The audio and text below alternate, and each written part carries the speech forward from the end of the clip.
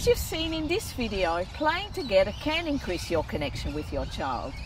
Laura notices and comments on the little things Jay does, how he feels and how he communicates with body language and expressions. This helps Jay to feel understood and be more open to doing things together.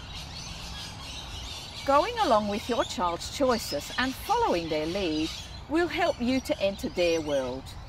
You can make small changes to the activity to help them become more flexible, change their own plan a little bit, or accept that others' ideas.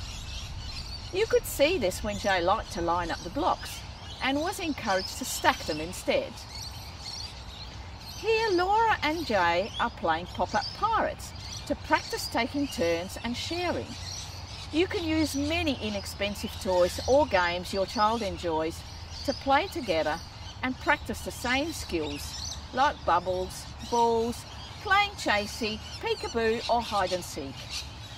Think of opportunities in your regular day to practice socialising, turn taking or sharing when you're at the playground or when you're cooking. You could say, Jay's turn to stir the cake mix, Mum's turn to add the flour. Visual supports help Jay to cope with change. Pictures on a first den card or a visual timetable help him to know what comes next. If your child has stronger visual than verbal skills, this might work for your child, especially at tricky times of the day. Maybe it's when they have to stop playing to get ready for bed or get dressed to go out. We saw Laura and Mel using play to teach Jay about emotions.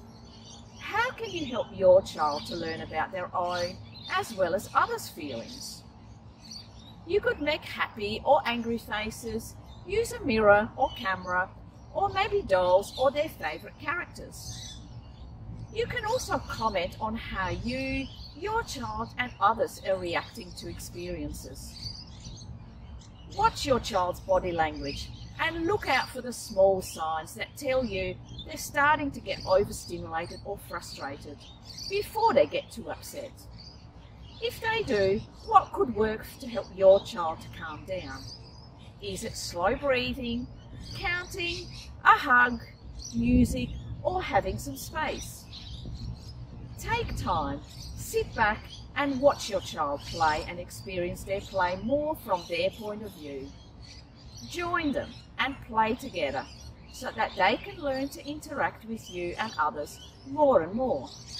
Kids love it when their parents get involved.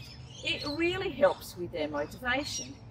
So be in the moment and enjoy seeing your child's world expand as you have fun being together.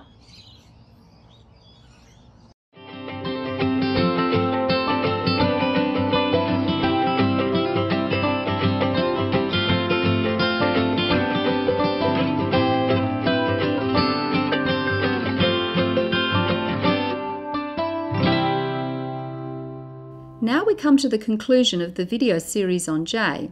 We would love your feedback. You can complete feedback through the online survey.